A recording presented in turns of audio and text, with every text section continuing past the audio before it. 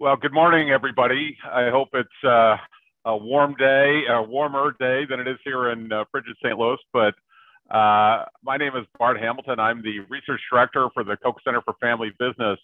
And on behalf of all of us at the Koch Center for Family Business, I'd like to welcome you to the second session of our 6th annual symposium on family business. We're obviously would love to be doing this in person, but we cannot. And so this year, our format has been 2-hour sessions each week in February. So February is the Koch Center Family Business Month.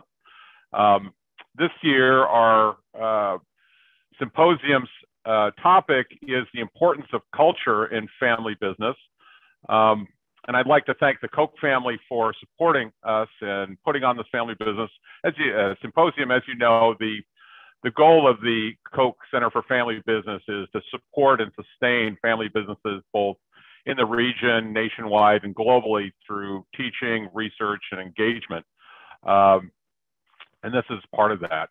Last week, in our first session, we had the CEO of Tata Consulting Services, Subramanian Ramadorai, who talked about the unique culture at the Tata Group, one of the largest family businesses in the world, and how that culture and how their business interacted, the growth of Tata Consulting Services kind of interacted with the growth and success of India. Today, we're going to hear from a 5th generation member of a family business. It's one of the most iconic brands in the world. It's a brand you all have heard of, Bacardi. And we'll hear how the family culture and environment has influenced just the amazing success and growth of Bacardi. And we'll be hearing from Lisanne Dorion, who's on the board of directors there for Bacardi. Just so you know, the format of the session today is we'll have a 1-hour moderated panel discussion with our distinguished speaker. And then we'll have, in the second hour, we'll have a panel discussion with panelists reflecting on what they learned from the first hour. And the second hour panel is going to be moderated by Gina Hoagland, who's the chairman and principal of Collaborative Strategies. The first hour, though, I'd like to introduce my colleague and friend, Spencer Burke, the Eugene F. Williams Executive in Residence at the Koch Center, who will be moderating, leading the conversation with Lisanne. And Spencer, I'll turn it over to you. Really looking forward to the next hour today. Well, thank you, Bart, and welcome everybody to our second installment of the importance of culture and family business.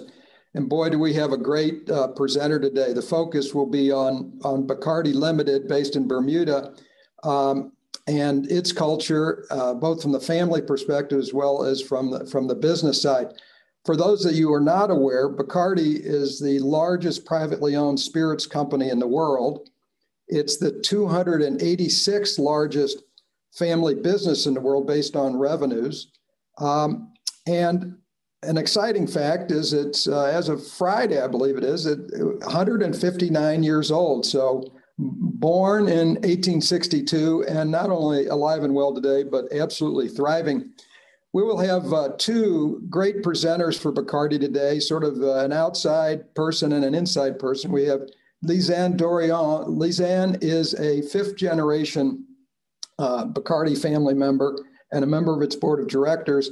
And we will also have Scott Northcutt, who is the senior vice president of Bacardi and responsible for human resources there. So a few words about each of them, and then I'll turn the program over to Lisanne and Scott. Among Lisanne's responsibilities on the board at Bacardi is as board sponsor of the Bacardi Family Development Program. Lisanne is a graduate of Williams College, has a law degree from American University in Washington, D.C., and has her executive MBA from the Darden School. She practiced international licensing and environmental law and was with Bacardi in that capacity for 8 years. Lisanne currently is a faculty advisor to the Tuck Business School's Global Consultancies on-site program, where she travels with students when we don't have a COVID pandemic around the world to the leading companies in the world. I always like to pick out a few fun facts about our speakers so it makes them human on this Zoom call. And With Lisanne, that was not difficult. Not just one fun fact, but several of many that she has. First of all, she's a helicopter pilot, if you can believe that. She is a world competitive equestrian in the sport of endurance racing and has done that all over the world, including before the Queen of England. And this is the best. This is sort of hard to believe. She was the 2006 winner of the Four Deserts World Championship, which, if I understand it right, is a foot race across the four largest deserts in the world, and she won. So we have a world champion in our midst. Welcome, Lisanne. And then I have Scott. Scott has just a minor job at Bacardi as Senior Vice President for Human Resources. He has the responsibility of making every primo successful. Now you'll say, what in the world is a primo? Well, Scott and Lisanne will talk about that in a second. Prior to Bacardi, Scott worked with some of the world's leading companies, including Walmart, DHL Limited, and Dollar General. He will join in the conversation after Lisanne's presentation, talking about the family side of Bacardi and her role on the board. It wasn't difficult to find a fun fact about Scott as well, and that is his favorite drink is the Rum Rider, Bacardi 8 with a slice of orange on the rocks. How about that? Now, let's get on with our program and hear the Bacardi story and the origins of its remarkable culture from Lisanne. Lisanne, take it away. Oh, thank you so much, Spencer. And Bart as well, the entire Koch Center and the Olin Business School, and everyone attending virtually. It's a real pleasure. I'm delighted and humbled to actually spend time today sharing with you all the brilliance of understanding and using culture in a family business. And now culture is many things. It's not static, I can tell you that, and it certainly must be nurtured. So my goal for today is to share with you the Bacardi story and how deliberate and thoughtful actions reveal the competitive advantage of culture. Dave, if you could sort of switch us over to the slide presentation now, that'd be fabulous. Typically, when we share insights about Bacardi, we have a stunning beverage to bring our passion to life. Unfortunately, due to COVID, that's not possible today. So what we're going to do is pivot, and we're now going to share with you a video that helps you understand our passion and our history.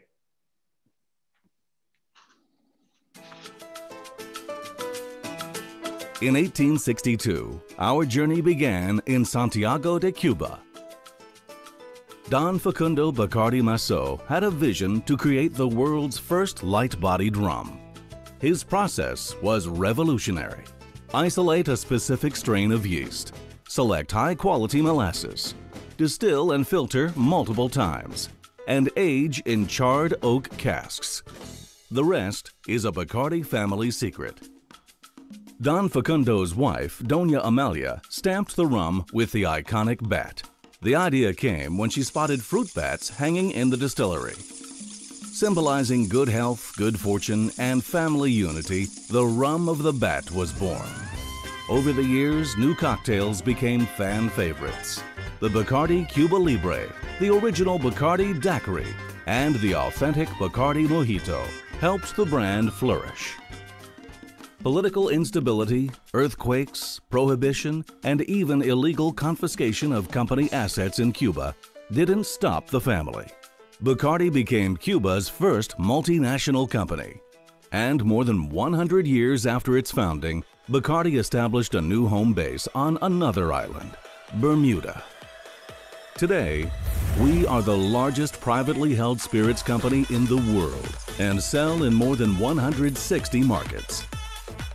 We take pride in our portfolio that includes Bacardi Rum, Martini Vermouths and Sparkling Wines, Grey Goose Vodka, Dewar's Blended Scotch Whiskey, Bombay Sapphire Gin, Patron Ultra Premium Tequila, and more than 200 brands and labels.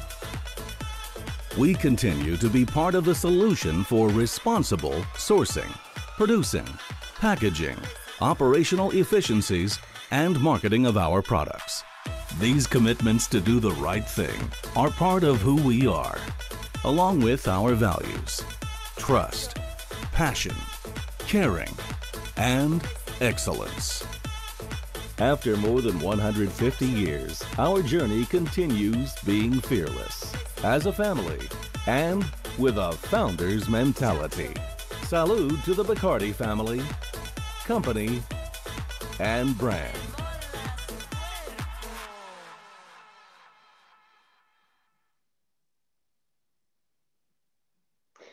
Wow, I mean, every time I see that video, I notice a new element of what this family and business has overcome and actually brought to the world. And I hope that you guys are excited to see how this history translates into the business today. Now, speaking of today, what does our family look like? You can see a picture in front of you that was taken at the 150th celebration approximately 10 years ago. But we're actually 1,000 family members strong. We have 425 shareholders. We're in our 8th generation. We have our 7th generation working within the company. And as Spencer noted, I'm a 5th generation, and I think I've been referred to as a young 5th generation. Now, while we are many, it is actually the action of individuals that reinforces the strength of our culture. So I'd like to share with you a real story of how one family member, who is emblematic of many family members and non-family members. And by the way, a little segue, Spencer noticed earlier that he used the word primo. And what primo is for us is that in Spanish, it actually means cousin. But for us, we have family members that are blood, yes. However, through respect, work, and passion, everyone who works with Bacardi is called a primo. So you won't hear us say employees. And so as I reference primo, you know what that means.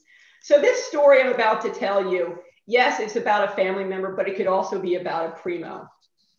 And the story begins in the top left-hand corner of your screen. And that's the famous Cathedral of Rum. It was built in 1958, almost 100 years after the founding of Bacardi. And it was a testament to overcoming pandemics, to being kicked out of a country.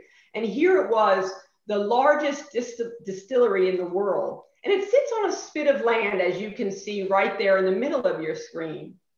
Now, on the far right of your screen, you see a picture of a gentleman and his wife, and that gentleman is George, and that's what this story is going to be about. Now, George is a PhD chemist. He graduated from Yale in the late 50s. And as the 60s wore on, he realized his specialty was in chemiluminescence and anaerobic digestion, which is basically waste treatment. And in the late 60s, he actually moved himself and his family, 4 young children, out to California. And his new company was actually advising municipalities on how to handle this new act that had been implemented by the federal government called the Environmental Protection Act. And so he was out there, going about his business. And as the story goes, one Sunday he was having lunch with his family and he received a call from a New York lawyer. Now, as we all know, it's probably not a good thing to get a call from a New York lawyer on a Sunday. And what this lawyer said is he said, "George, your family needs you." And George said, "I looked around and my wife and my 4 children were right there." He said, "I don't understand." And at this point, the lawyer said, "Jorge, la familia." And for those of you who don't know Spanish, George was just called with his Spanish name, and la familia means family. And what this lawyer said was, your family needs you, your greater family needs you. And in fact, the lawyer went on to say that we don't know how to speak to these EPA people, and we need your help. They're coming after our lifeblood. They're coming after the cathedral. So George flew out to Puerto Rico to assess the situation.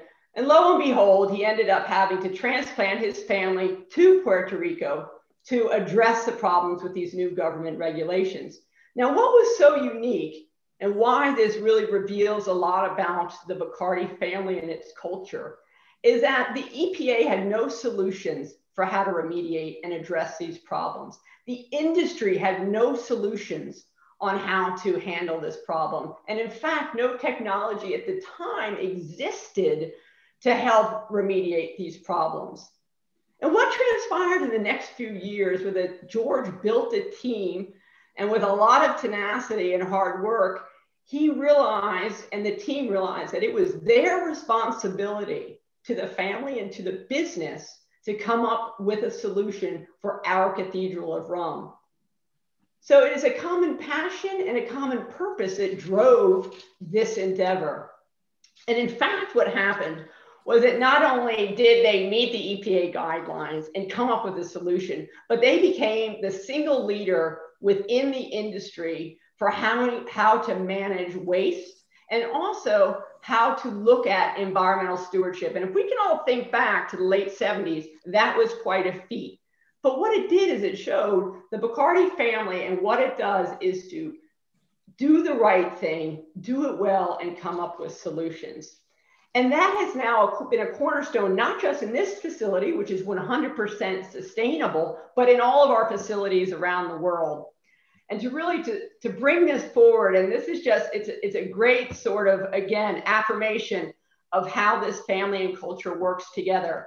I got a news release the other day, and this is what's so cool. We live environmental, we live sustainability. And in fact, we just announced that we're launching the first 100% biodegradable bottle, which will replace 80 million plastic bottles and eliminate 3,000 tons of plastic. Now, if that isn't sort of living your culture, I'm not sure what is.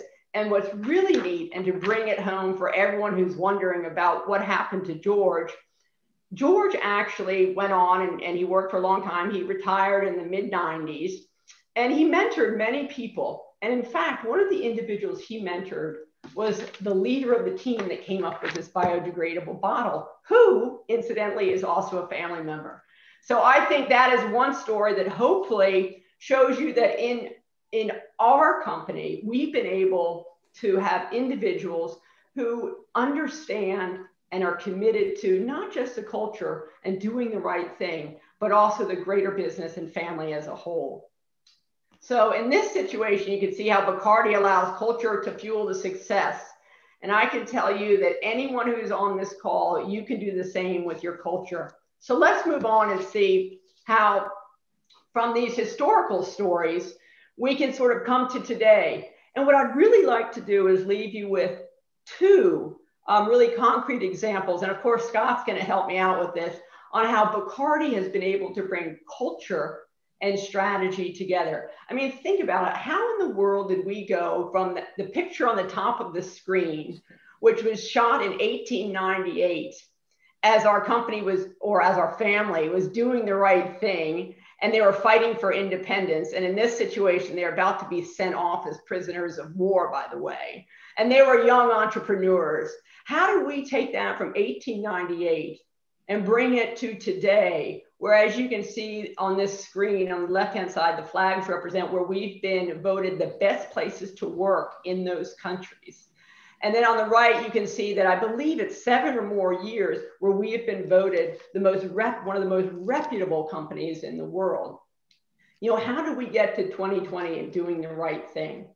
So, like I said, Scott will fill us in a little bit later, but I just want to highlight 2 programs that I think have really been the key to bringing culture into our business and ultimately into our strategy.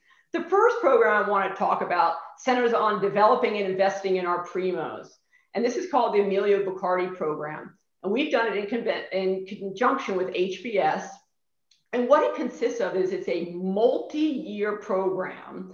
And it takes our primos, usually about 30 to 40 in each cohort. We're on our 3rd cohort. And what it does is it dedicates programs with HBS to developing not just the organizational skill sets and understanding what is going on from a business perspective, but allowing and investing in the individuals themselves so that they can be the best version to propel Bacardi forward. And it's just been a fascinating program, which I've been able to be part of in a small way. But Scott, again, he'll give you the real insights on this. Now, again, I want to show you how this program actually translates into allowing our business to thrive, because we're not just about words, we want to see results. And so we had a new CEO who came on board about 36 months ago or so. Now, when I say new, that's a bit of a misnomer because he had actually been within the company for over 20 years. And his name is Mahesh, and Mahesh is a fabulous individual. And when he came in, of course, he was going to develop his new strategic plan as part of his remit. And so rather than grabbing a C-suite of people and going and hanging out with a consulting firm, what Mahesh does is he tapped into the Emilio program and the individuals there. And in fact, over 100 primos contributed to our CEO developing his strategic plan, which is just amazing if you think about it. And what I'm about to show you in the next 2 slides are the actual strategic plan that has been presented around the world. Now, as you see this purpose, great, celebrating moments that matter one drink at a time, spot on. The vision to be the world's leading premium spirits house, love for iconic brands that bring people together for exceptional drinks experiences. Ah, wonderful. But I tell you what I take away is what all of this is resting on. And I hope everyone watching this sees that fearless founders and family is exactly what the video was showing you, is exactly what the story I shared with you exemplified. It's our culture. It's how we do things. And to think that our primos and our CEO believed that this was the foundation of making our best 10 strategy work. Now, if that's not really a validation of how important culture can be, I'd be hard pressed to find what is. So what really emerged today is that the company itself has been able to, not just through individuals, but as a momentum amongst primos and family members, to allow our culture to fuel our success. And as we turn to really what this fearless founders and family means, just take a moment and read at the bottom of the slide, because these are the words that our primos came up with to describe this family business. It was not told to them through the board or through family members. This is actually what goes through our business every single day when a primo comes into work. So can we use our culture as a strategic advantage, as a competitive advantage? I absolutely say yes. And the reason is not just because they put these words there, but because it's actually come to life, whether it's in dealing with COVID. We have outperformed our competitive set in many regions around the world because of our fearless founders and family mentality. It's proven true in our product innovation with our biodegradable bottles, with leading in low alcohol beverages and innovating. I mean, that is really what is so cool. We have the proof in the pudding, as it were. So can culture power a winning strategy? The Bacardi answer is yes.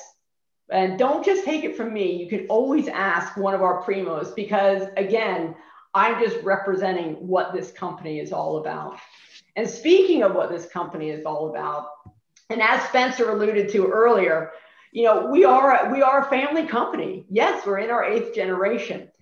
And what I want to leave you with now is the second sort of concrete program that we put together to ensure that culture remains vibrant, but it also remains a positive force within our company. And so as you'll see here on the top left-hand slot, it's actually, if you look at the back row, you'll see a little bit more gray hair and more mature individuals. And then as we move forward, they're a little bit younger. This picture was snapped about 2 years ago at our family development program. At that time, I believe we were in our 6th year of the program. And what the family development program is that we brought together, we partnered with HBS and the Cambridge group, and we've come together with this purpose. And the purpose is to be able to develop knowledgeable and thoughtful family members to pursue whatever their passion is. However, to always be cognizant of their responsibility and stewardship that they have towards our family business. Now, what this program consists of is we meet once a year for a long weekend. We have case studies that we review. We have executives that come in within the company. So we're talking about free cash flow. Oh gosh, we're going to have one of our finance guys come in. And so we bring together primos with the case studies. And that is from the business side. We also spend a lot of time developing the individual. And as the individual, because they need to be leaders no matter where they go in this world. That's our sense and our responsibility we have as a family. And it's really interesting because not just are these people because, oh, we think they might work in the company. That is not at all the reason. What we want to do is create knowledgeable and responsible family members, wherever they may end up. And I can tell you, they end up in a lot of places. We have a nurse, we have an astrophysicist, we have individuals in the arts, we have individuals in the sciences. So this is definitely to develop the individual for the longevity of our company and our culture. And so with that, I have to say, can culture be a competitive advantage? Absolutely. Must you lead by example? Must you take definitive steps that are purposeful and concrete to build the best of your culture? For sure. And so at this point, it's only fair that I'd like to thank each of you. And now I know we're going to move on to another segment. But most importantly, I want to thank all the primos at Bacardi, because quite frankly, it's all of them together with the family that makes my job a privilege and a pleasure. So with that, Spencer, I want to thank you, and I'll hand it back over to you. Well, Lisanne, that was great. I think a lot of people are just, overwhelmed by the idea of 1,000 family members. But I want to sort of dwell on that for a second, because and then we'll get over to Scott. You made the comment talking about George, who, does he have any relationship to you, by the way? Well, interestingly enough, no one in our family takes calls from lawyers anymore, because yes, George, in fact, was my father. Oh my God. Almost 20 years later, I had a call from Bacardi saying, we need some legal help in Europe. And so in my family, you be very careful. Yeah, so that was in fact my father. Thank you. That is great. What a great story. But help us understand this bigger definition of family. In the United States, of course, we think nuclear family, which is parents and their offspring, and that's sort of it. But where does that come from? Is that a Spanish thing? I know the Bacardi family came from Catalonia in Spain and then in Cuba, but I think it's a different sense of how you relate to one another. I mean, is that something, and have you lost that given the passage of time and more people growing up in the United States, such as yourself? Right, great. Terrific question. I think that actually the foundation of family, or La Familia, certainly comes out of our Spanish heritage. And also, when you come into Cuba, and that is something, because back in the 1850s, you would leave your home country and come to Cuba. And that actually helped create more of a family sense with the individuals that were with you. And I think you also became more comfortable realizing that someone might not be family by blood, but they were just as much a family as if they were. And I think that's very important. And I would also say that it's certainly stayed with each one of us, even though we are now all over the world and we don't look like each other anymore and all speak the same language. We still have that very deep, and I would say the best of what a family can be. And that is where we are today, for sure. I mean, I just found out that I have a family member that is at the university veterinary. She's top veterinarian up there. And I just found that out, last year. And you can call her up on the phone. I mean, it's just, yes, we're family. There's a connection. That is fantastic. Now, Scott, I'd love to have you talk about your program, and as it relates to the 1,000 people. Do they all have like a green card so they can all come and show up and work at Bacardi? You're head of HR. How does that work? Well, thank you, Spencer, and thank you, Lisanne. And what's great about this initiative is this program today is we'll be sharing it with our primos throughout the world as well. So it's going to serve many purposes for us. In regard to people working for us, we have the Emilio Bacardi program, which is our internal program we do with HBS for development. And we bring our top leaders together. And as Lisanne said, we're into our third cohort now. And then we do the family development program. But with the family development program, as she highlighted, there's an internship and the program we do with Harvard. On the internship, Spencer, we allow, it's a selection process. They have to apply, et cetera. And then we allow them to pick their primary location and a secondary, and we try to get them to the primary. Then we help them with their visas, et cetera. And typically their internship will range from 6 to 10 weeks during the summer. And once they complete that, then they're eligible for the program at Harvard. And we do encourage them to try to get out of, in many cases, to get outside of their home environment so that they can experience another part of the world. But also, as Lisanne said, this learning that they're getting by getting exposure to the company, to the brands, and to the primos has been fabulous for everybody. And it's really helped the company and it's helped them. So it's working really well. I just love this concept of primo and the idea that you're all on the same team. And I guess maybe talk about if we asked a primo what the Bacardi family culture is, would that be this founder concept? Is that how it gets introduced? Yeah, and just a quick story on how did we become primos. And first of all, if you go back to the early days of Bacardi, when they were first, the family was first exiled from Cuba, and you read the book, The Long Fight for Cuba, which is a fabulous story about Cuba's history, you will see how they brought primos over at that time called employees and took them into their homes, helped get them their jobs and provided for them. And that's never stopped. And it was at the HBS session for Emilio Bacardi, the internal one for our primos, where the word primo was adopted. Facundo Bacardi, who is our current chairman, and really is the person who inspired getting all these initiatives together for us, said to all the primos in the room that as a Bacardi family member, he thinks of everybody in there as part of the family, even if not for blood, even if not by blood. And after that session is when the word primo was adopted and it went through the company. And there's a lot of movements like that, that happen in the company as a result of people coming together. And so that's how primo became the word and how we began developing it inside. And when you see the strategy and the culture and the way it's expressed today, we wanted to create not a mandate, but a movement. And we really did reach out to over 200 people in the world. And we started with, here's an idea on white paper, and let people just iterate until we arrived at the final. So it was done by the people, for the people, if you will. Yeah. And it's really owned at all levels. So people understand the 3 pillars of fearless founders and family and are very proud of it. And what, in fact, the last point I'd make is when we do our survey, our employee engagement survey, we call primo engagement, but we get a 90% approval rating on people being proud to be a part of Bacardi and the Bacardi family. 90%. It's just, and that's an international survey, so it's just fabulous. That is amazing.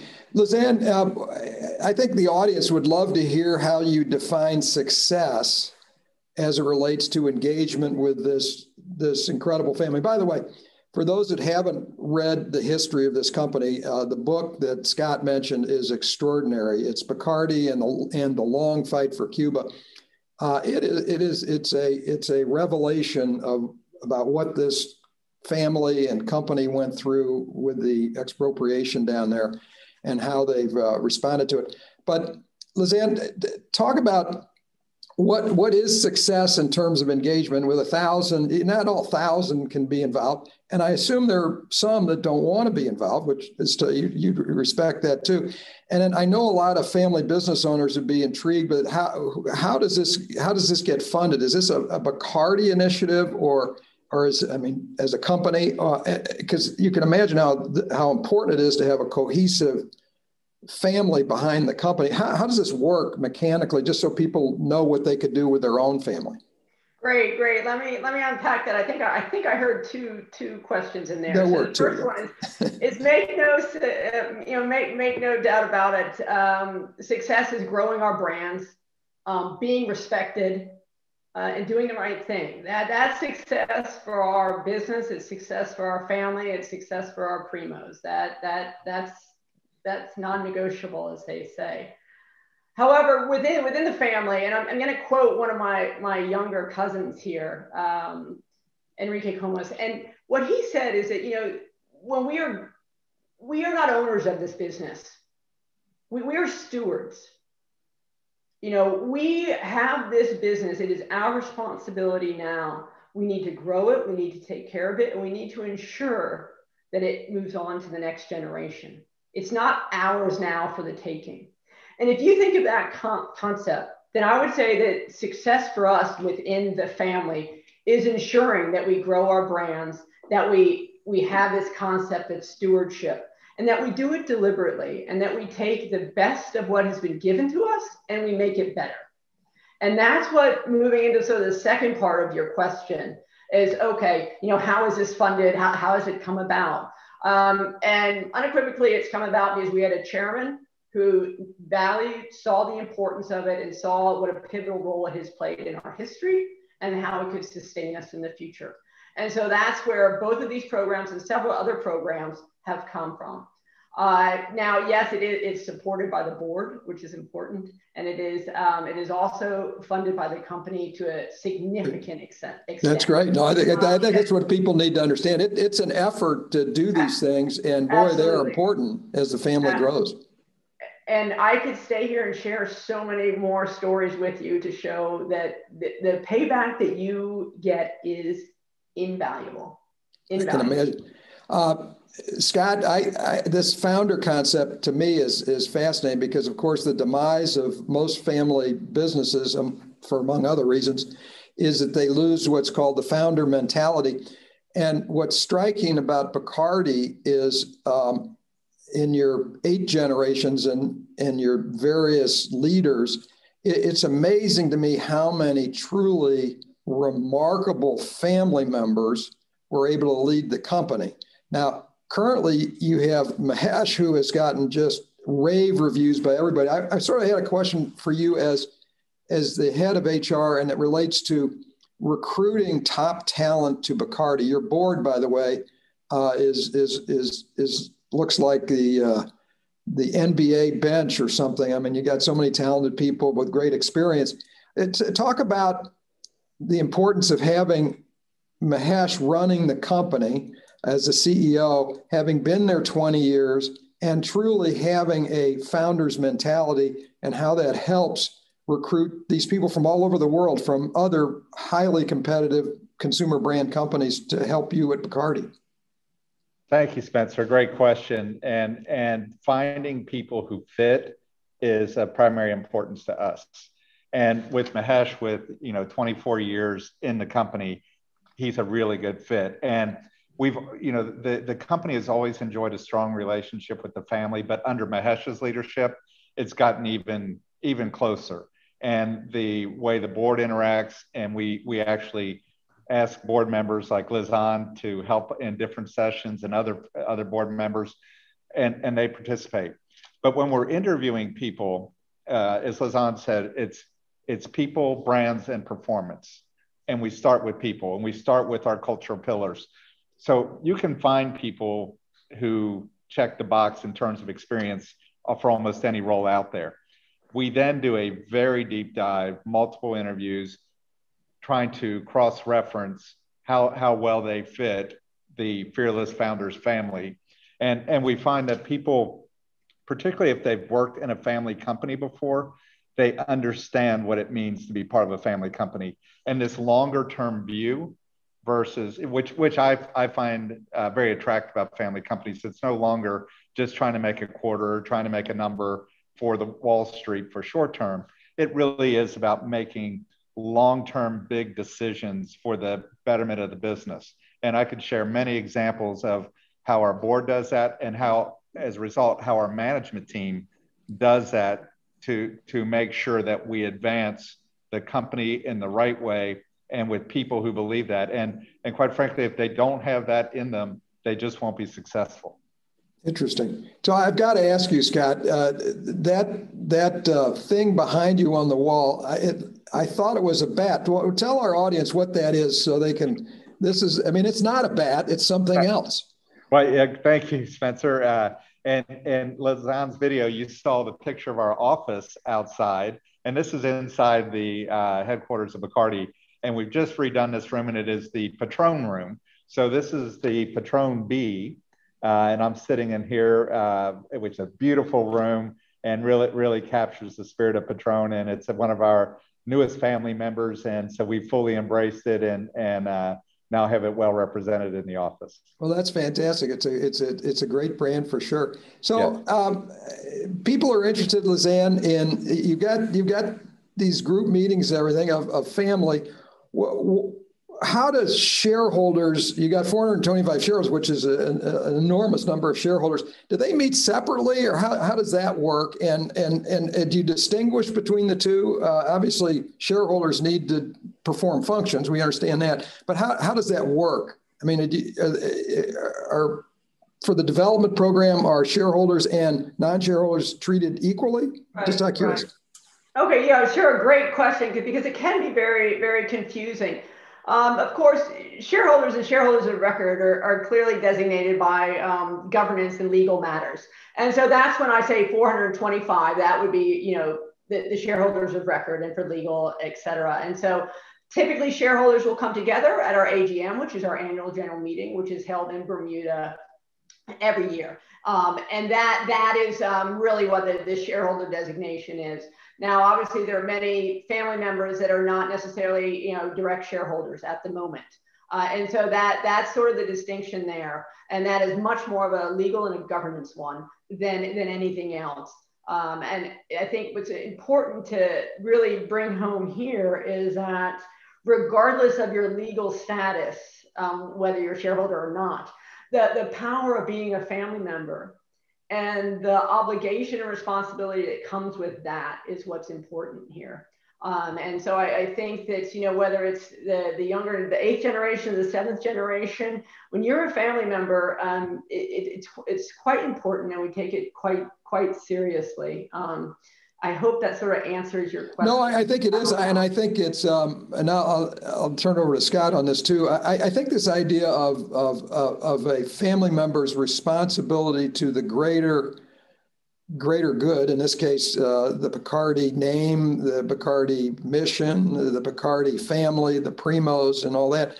I mean, a lot of people are relying on this brand. A brand is a profound motivator, and a brand can be destroyed as well as created. And you've created a heck of one, and you really have to mind how it's respected, and everybody has a responsibility for that. But Scott, do you want to add to that in terms of? Yeah. Thank you, Spencer. A really important point. Lisanne has served as the chair of the Family Development Program, and she talked about stewardship. Here's a result of that, which I think is really important.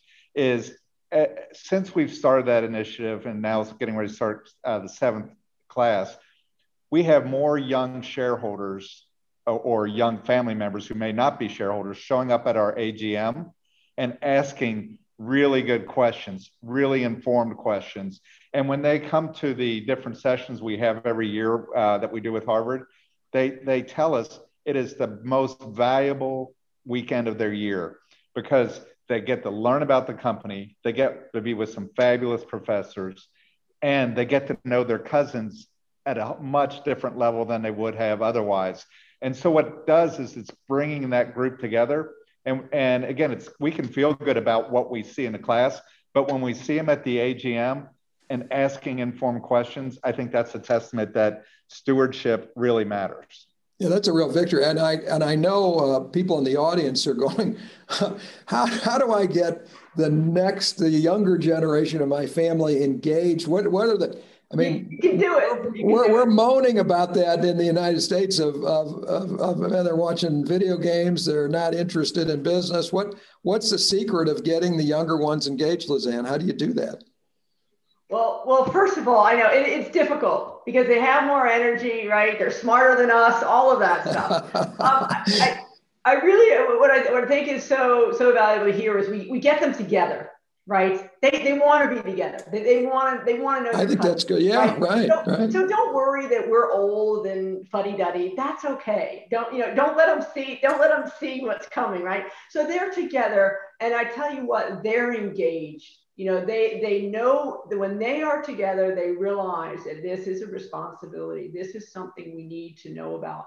And they're interested. And when you get, you guys know how it is. When you get great professors, when you get people who are passionate about the business, the primos that come in to speak, it will take care of itself. They will engage. But I do think it's critical that you get them together and that you have a great engaging and structured program, which Scott brings every time. That's great. Thanks. So go ahead, Scott. Yeah, and Spencer, I think it really does make a difference having them engaged. And as I said, they rate it so highly. But we did something for the first time this year, Lisanne, as you'll recall, with the Emilio Bacardi program, again, the internal one, we do an alumni session where we do a virtual session with a professor, case study, et cetera. This year, because of the pandemic, we couldn't get the family development together. So we brought the two classes together. Oh, wow. Gave them the case studies in advance, put them in groups. And I'll tell you, again, they're, because of what they do and their understanding of our consumer and how that works, it turned out to be, it's one of those things that was hey, why don't we try this? Now we look brilliant, right? Because the energy and the ideas that have come from this group that we're still leveraging was phenomenal. And what it did to further, I think, strengthen the relationship between all the primos, blood primos and the company primos, to see how we can really work together. Fantastic. That is, that's really inspiring. I can imagine that would be exciting. You're treating the younger people as adults, obviously, and then they're with their primo counterparts, and they get it that they need to be respectful. I think that's wonderful. Lisanne, I've been so impressed with you and your role at Bacardi, not just on the board, but as just a wonderful spokesperson for the family and Bacardi. You are the archetype of what we call in family business land a family champion. This is a person that is always there to rally the troops and see the good side of everything. And I was just thinking back, can you look back in the history of Bacardi, the family in particular, of other family champions that came before you? Because it just strikes me that it's a journey to come to where you are on the road. And there were people before you that must have been, highly praised and respected. Are there any stories about people that sort of kept the family together when, I can only imagine after the expropriation, but are there any people that come to mind that were your predecessors as family champion? Because you're an ideal example of that. Well, first of all, thank you very much. I'm very humbled by those words. In fact, everyone saw one of them today on the video, and it was Doña Amalia when she came up with putting the bat on the bottle. The literacy rate was maybe 1% or so, and people could recognize the bat. Isn't that the best marketing ever? There's an unsung hero. However, as we go through our history, they're amazing. If you think of Pepin Bosch, he was the individual who took the trademark out of Cuba prior to it being nationalized and moved it overseas. So you see individuals throughout our history. Juan Prado, this wonderful gentleman. I had the absolute privilege of working with him in the 90s.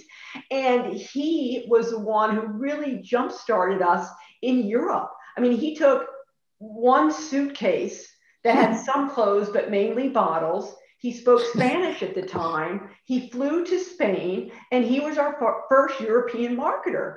Was he a blood relative? No. Was he a primo? Yes. And he was an idol of mine when I worked in the company.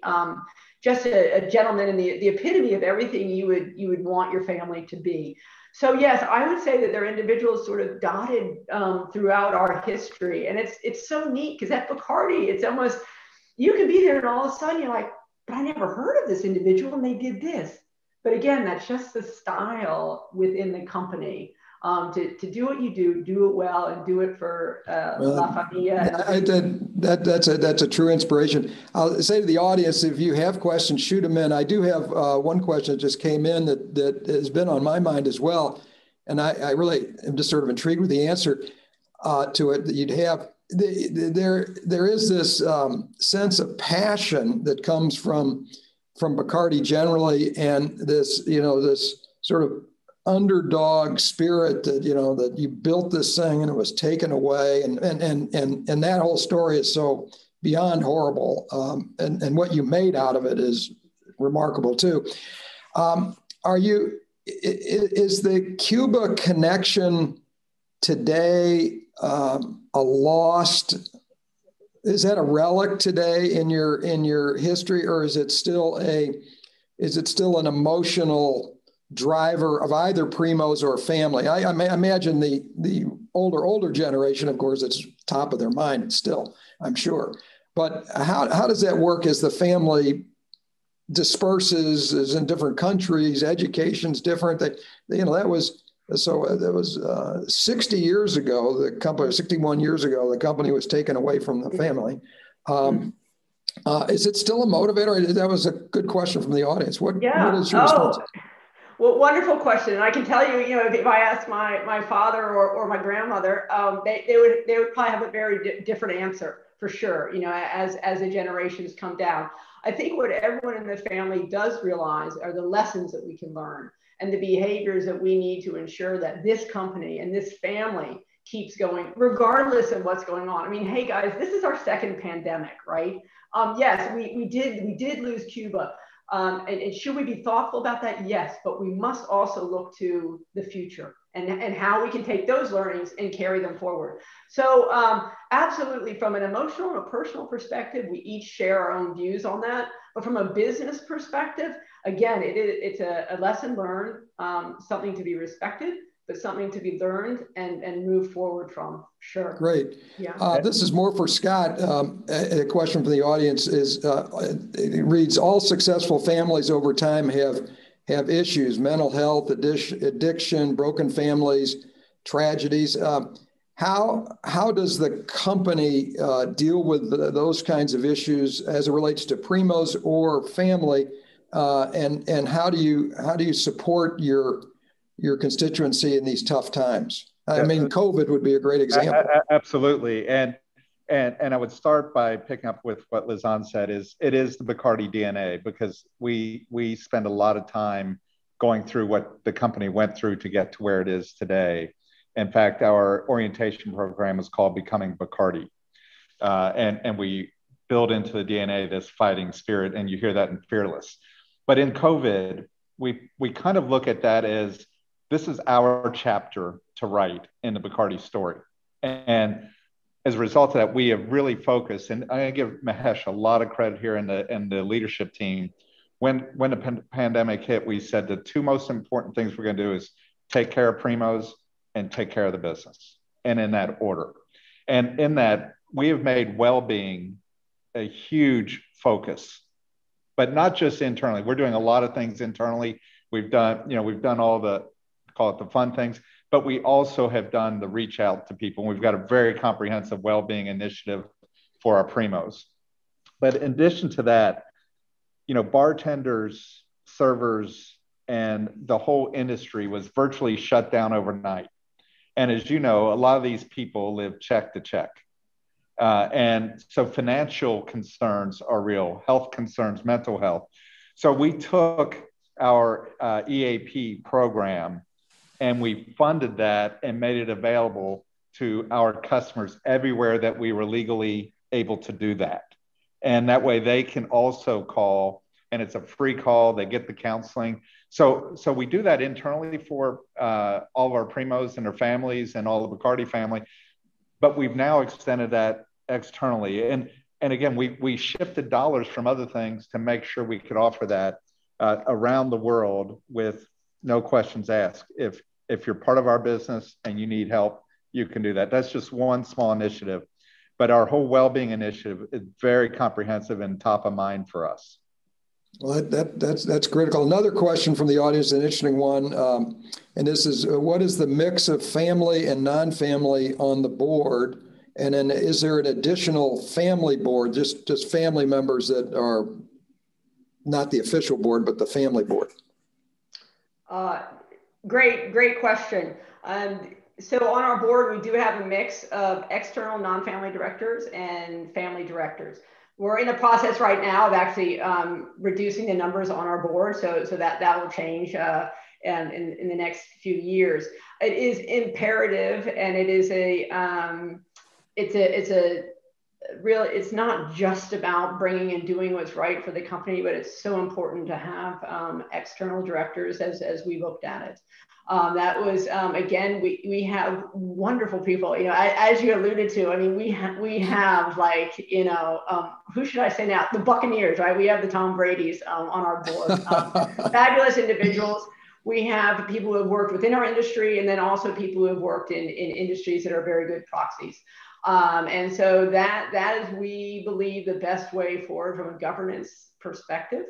We do not have anything else, sort of, you know, some people have like a family council or something like that. We found that right now for the business and the inputs, it is certainly the balance that we have now. We've had it for several years now. And remember, it wasn't until 1992, prior to 1992, Bacardi was 5 different companies. Yeah, I think so that's it. There's been a wonderful evolution that has been led through sound governance and leading practices, together with respecting the family. There's a balance. Yeah, for those that are interested in how family businesses survive this long, I mean, a key element of the story is reinvention. And Bacardi had a reinvention, of course, after 1960. They were sort of forced into reinvention. But the other great reinvention was 1992, when they consolidated these 5 entities into one, and the family got behind diversification away from rum. Not trying to get away from rum, but diversifying brands, which, to put it mildly, was the key to the future. And beyond that, to become a global brand. So diversification, different kinds of brands, and then truly a global company. I mean, it's so inspiring. You clear the family is sort of the tip of the spear, it seems to me. I mean, it has to be, because they own the company, and they're leading it so well. It is such an impressive story. Well, with that, I think we've sort of run out of time, and it's time for our panel. So I'll say, on behalf of our audience here at the Olin School, Scott and Lisanne, this is great. And Bart, back to you for the next part of our program. But thank you, Bacardi family and Bacardi Ltd. Fabulous presentation. Thanks. Thank you. Great. Yeah, I want to echo Spencer in thanking both Lisanne and Scott for a really, really wonderful hour. A lot of nuggets there. I think I'm kind of digesting a lot of different things that you all said. I think one thing that really struck out to me were the pillars of founder and family and the founder mentality. We hear that from many family businesses, but also this third pillar of fearless. That's not something that's often associated with family businesses, I think, and that's what I find really unusual. And I suspect from your discussion, a real key to the success that Bacardi has had for so many years. I also really like the idea of La Familia needs you. That's something that I guess that's something you may be excited about, or maybe in some cases it's kind of a scary call to get, not just from lawyers, but from something like that. But again, really wonderful nuggets for us to think through. And what I'd like to do now is we're going to actually have a panel of family business owners, different family business owners, reflect on what they learned from Lisanne and Scott. Really looking forward to that, how they can take what Bacardi has done and think about how that might apply to their businesses or businesses that are in their situations. And to lead that discussion is Gina Hoagland, who's the chairman, CEO, and principal of Collaborative Strategies. For those of you who don't know, and I suspect most people on the call do know, Collaborative Strategies works with many fast-growing companies, both in the Midwest and nationwide. in helping them develop their strategies, become fantastic places to work, and so forth, and has really, I think, added value to many, many clients over the years. So we're very, very fortunate to have Gina join us to lead this next hour of our panel discussion. And I'll have Gina introduce Josh, Kevin, and Chris. Okay, Gina, over to you. Thank you, Bart. Thank you very much. And Spencer and Lisanne and Scott, that was just terrific. I have quite a few pages of notes here. Very excited to take us now to the second phase of our discussion today. And I've got three family business people lined up in various generations, and they're going to share their experiences. But let me start by asking each of them to introduce himself. Just a quick sort of hello. And Josh, you've appeared on my screen, so let me have you start. Good morning, everyone. Thank you, Gina. My name is Josh Hager, and I am in the sixth generation of a family business called Hager Companies. If you're from St. Louis, it'd be Hager Hinge. And our business was started in 1849, and we make commercial door hardware and residential hinges. We manufacture those in Alabama. And one difference is Josh's business, family's business, was never expropriated by the government. Not yet. Okay, let me go to Chris Seyer next, Seyer Industries. Chris? Thanks, Gina. Hi, everyone. My name is Chris Seyer, CEO of Seyer Industries. We are a third generation family business. My brother and I run the company. My brother is president and chief operating officer. And like I said, I'm CEO. My grandfather started it in 1957. So we're 64 years old this year. We're an aircraft manufacturer. We're located in St. Charles County, here in Missouri, just west of the airport. And we have a campus. All of our manufacturing is done here. And we support companies such as Boeing, Northrop, Lockheed, Gulfstream, Airbus, pretty much all of the big aircraft manufacturers. Thank you, Chris. And I'm about to call on Kevin Maher. Kevin's company, it turns out, is right down the road from Chris's. We found that out yesterday when we were doing our tech call. So Kevin, take it away. Yeah, thank you, Gina. My name is Kevin Maher Jr. I am president of St. Charles Automotive, which is St. Charles Nissan, St. Charles Hyundai, and Genesis of St. Charles. We are a third generation automotive dealer. We've also been involved in the billboard industry, real estate development, and we have collision centers. We got into the automotive industry in 1979 via my grandfather, Frank Pipe, who was one of the first Volkswagen distributors in the Midwest, and then continued to grow our operations from there. But happy to be here. And Lisanne, that was very informative. That was very insightful, and what a terrific story. So happy to be on this panel today. All right, well, let's dig in. I'm going to start in with a very general question. What is your family culture? How do you nurture it? And are there things that are similar or different to Bacardi? So let me call on, who'd like to start? I see Josh with his hands up. Let's go over to Josh. All right, so our family, the business is started in 1849. So our culture has definitely changed throughout the generations. There's been some things that have been very consistent, though. Being customer focused, being very connected to our customers is something that I think every family member that I've experienced has been good at, and something that we definitely encourage in the family. Having kind of that good citizen in wherever you exist is important to our family business.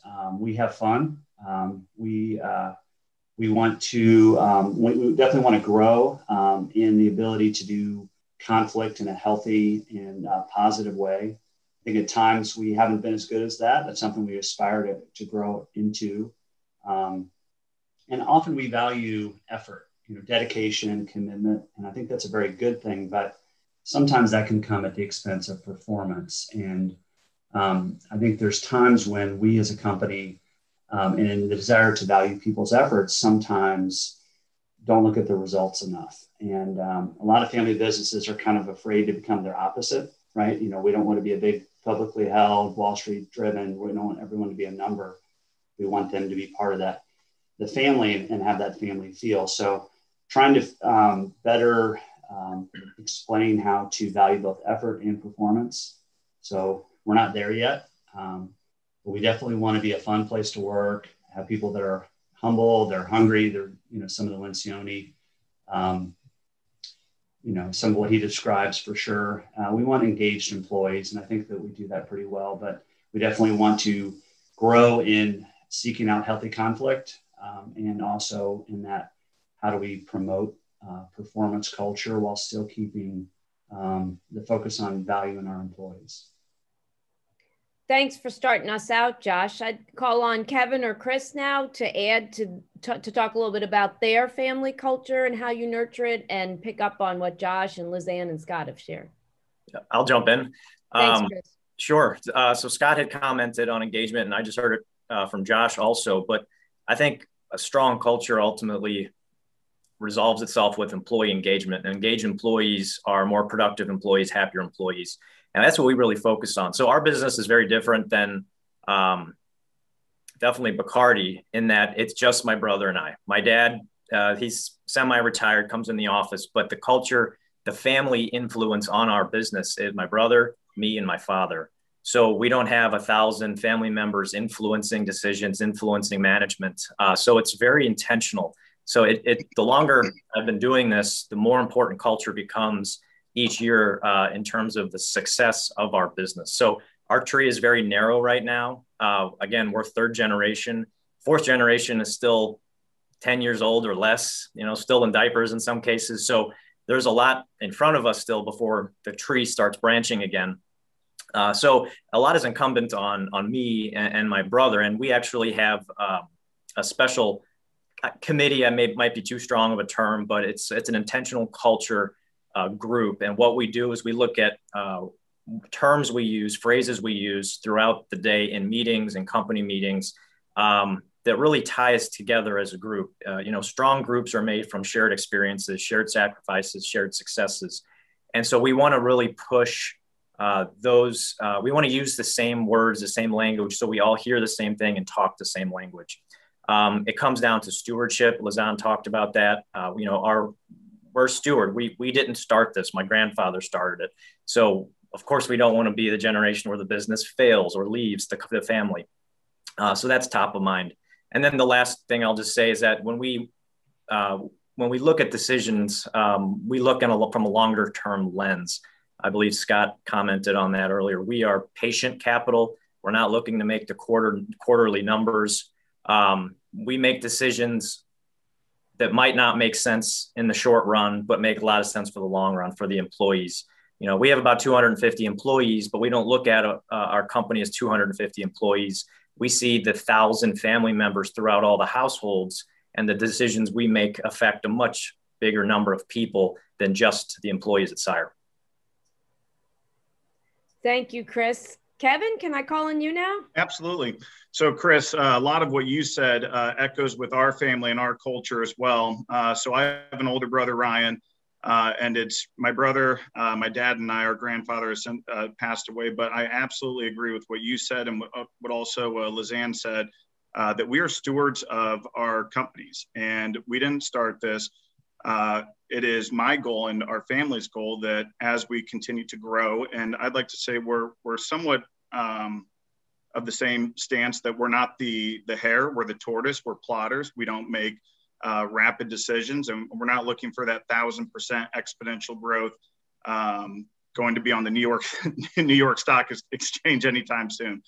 We're very thoughtful and intentional about what we do, because we want to pass something on to the next generation and be good stewards of our organization. Talking about our culture, we grew up around the car business specifically, and the billboard business as well. And I remember my first job when I was 12 years old is I would pull weeds on the lot, and I would go get coffee or do whatever was needed of me. And there were a lot of things that I was learning about culture from a very young age that didn't resonate back then. And it wasn't until, post-college years and having some work experience that I really started to understand that a lot of the values that I embody today, I learned from the ages of 12 to 18 years old. It's even still to this day, when my dad's out here, we'll walk the lot or we'll go from one building to the other. And if there's a piece of trash on the ground, you better believe it that either my dad or I are picking it up, because that resonates with people. And the employees and customers see the owner or the president or a general manager walking around it they see you taking care of your building that way, then everyone else will also continue to follow that lead. So. And I see people in the comments picking up on that shared experience, shared successes, and shared sacrifices that really bond and contribute to that culture.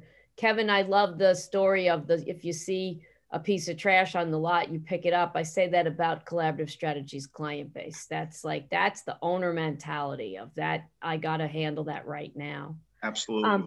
Let me ask a little bit about how is culture a strategic advantage in your business? How are you putting that to work for your business, or how is that giving your business advantages? And I'll take whoever'd like to start from our panel.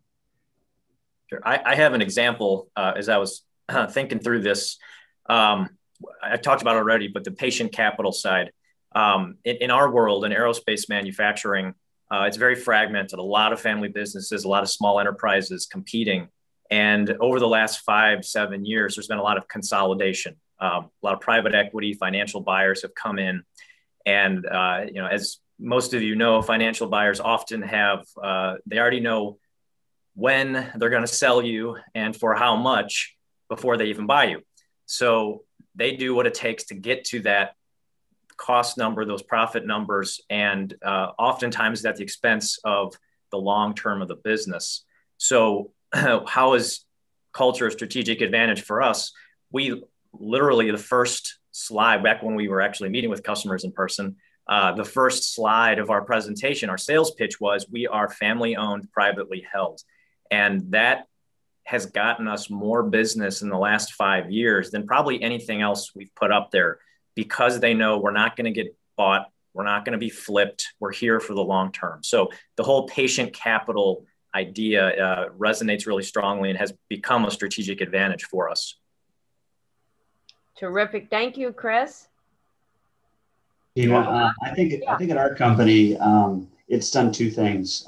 There's more, but it really has helped with recruitment.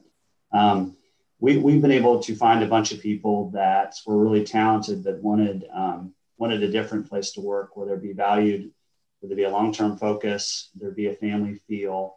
And as we've upgraded in HR and started to tell that story better, we've been able to recruit great people. And they love a lot of what a family business has to offer: the stability, the fact that they can actually talk to a family member. If something is bad for a month or for a few months, the focus is long term. It's going to be to get to where we need to go, and it's not going to just be looking at something month by month. We need to look at those numbers; they're very important. But being patient is something that our competitors don't do. Our three biggest competitors are all large publicly traded companies that are in the billions of dollars, and they sell a lot of product. But with our customers, they know they have a partner in Hager, somebody who's willing to, as an owner, call them back if they have a problem. And they know that we're going to be direct and honest, because we're not perfect. And even right now, we're having some challenges with implementing a new warehouse, and I'll be leaving today to go down to our facility in Alabama, and being able to tell a customer, look, here's what's really going on.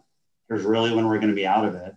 And I'm actually personally going to be involved, and so is my cousin. And that they're not hearing that from someone else. And our competitors are more focused on their monthly numbers than they are their own customers.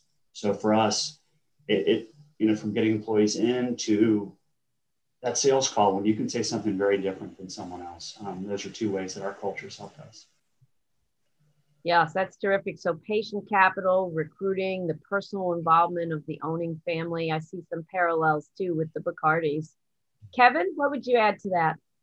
Yeah, so for our family company specifically, one of the biggest parts of our culture is tenure. When we hire someone, we're trying to hire them for not a 1 year time or a 2 year. It's not a job. We're looking to hire people for a career. And people know that about our organization, that when they come in, 99% of the time, we only promote from within. And when people get into management with us, they stay in that position for quite a long time. Specifically, our service manager just retired after a 39 long 39-year-long career with us, and the average tenure of our management, which we have 8 managers, is about 17 years, which is pretty unique in the car business. Right after college, I actually worked for AutoNation, which they're based in Fort Lauderdale. They're a Fortune 200 company. And it was very different down there because, again, it was all about the numbers, and you were only as good as your last month. And if you weren't moving forward, you were dying. And they had a motto there that it's train, train, replace, which I thought sounded pretty good. But in theory, but in practicality, train, train, replace actually means strike 1, strike 2, strike 3, you're out. And we do not embody those values. We will give everybody the opportunity for extra training. We want to bring people along. We don't want to leave people in the dirt behind us. And people are very well aware of that. And that's part of our biggest value prop, not just for our employees, for retaining employees and bringing new employees on, also for our customers, because a customer knows that if they come in and they purchase a vehicle or service a vehicle, that whoever they're dealing with at that point, they're going to be there a year down the road. They're going to be there 5 years down the road. And that's really helped us, especially over the past couple of years, as there's been a lot of consolidation in the auto space, also a very fragmented industry, just Chris, like what you were saying. And customers know that about us. And we think that that's one of the reasons that we have one of the highest retention of repeat customers for both Nissan and Hyundai dealers in the country. And it's just something that we hold near and dear to our hearts, and we're not looking to change anytime soon. Thank you, Kevin. One of the reasons that these 3 panelists was so great that they were willing to do this is, of course, it's multi-generational. I'd love a sense of how has culture changed in your family business over the years? You know, what's been good about some of those changes? Maybe have you lost something that you wish you hadn't lost? I know with some of my clients, the founder will stop in every once in a while and kick the tires and be like, nothing's the way it was when I started this place. And it's like, well, we've had to evolve, but I'd love to get a sense from each of you. Who'd like to start? Gina, I can go. Sure. So in 6 generations, as you can imagine, there's a lot of different types of leaders. Our family, my Uncle Rusty and my grandfather actually did a lot of work to narrow in who the ownership group is. And to be pretty candid, some of that was because the culture of certain executives didn't match up with some of the other family executives, really where we wanted to go. Sometimes it was someone wanting to retire. In other cases, it was actually removing a family member. And part of that was because you had somebody who just did not embody what we wanted from our company. And if they're an owner and they're speaking on behalf of the family and they're really out of alignment with the rest of the family, then you have to deal with it. And 20, 30 years ago, we had some significant gaps between how parts of the family were running the business and other parts were running the business. And, we had to deal with that. And I'm fortunate that the generation above did a lot of work on that. So we now, our ownership really is back to my grandfather since passed away. If you know Bill Hager, you probably smile as I'm talking about him. He's a real character. And, he actually pulled me into his office one time, and he's 6'4", deep voice, just a character. Everyone loved him. He could talk you into doing anything, and you heard the same story and you'd smile because you're ready to hear it again. Well, he called me into his office and he said, Josh, I want to talk to you. And I figured I was young, 27, 28. I figured he was going to tell me a story about something about one of his friends, but he looked at me. He had really, really colorful language. So I'm not going to say the exact words, but he said, Josh, and I was the only one of my generation. I said, Grandpa, what's going on? He said, Josh, don't be the generation that F's it up. And I was like, my eyes got kind of big, and I thought he would joke or laugh or like, I'm just kidding, it's okay. But he just let it sit. And I said, okay, yes, sir. And that was the end of that conversation. And, that was not really his style, but it sat pretty heavy, as you'd imagine.